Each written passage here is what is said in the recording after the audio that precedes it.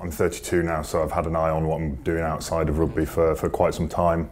And I applied for the course at Oxford, half expecting to not get on even.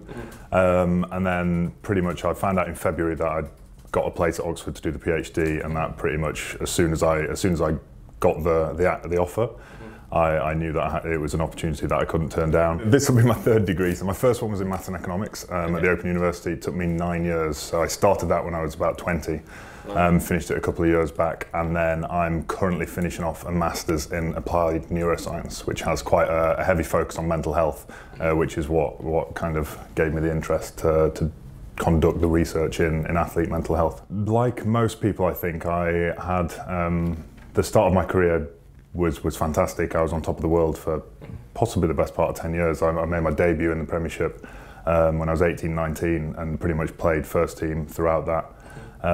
And then for me, it was about 5 years ago, I experienced out of nowhere crippling depression.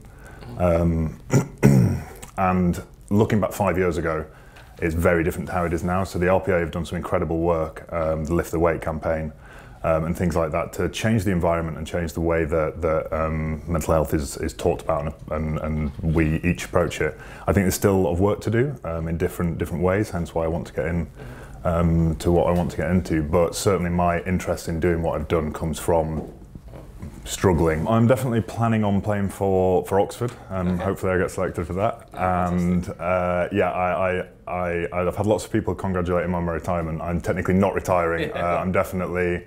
I'd definitely like to play a little bit more professionally. I'm on 196 Premiership games, so I want to get 4 more in somewhere. I'd absolutely love to come back, whether it would be in whatever capacity, whether it's short-term cover or anything like that. I'd be very happy to. Personally, thinking about the try that I scored, the winner against Leicester, is always nice.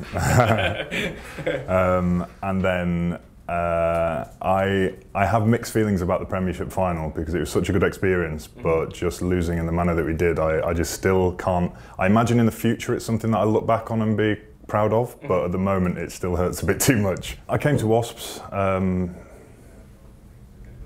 guess a very different person, and things that have happened away from rugby and things that have happened while I've been here.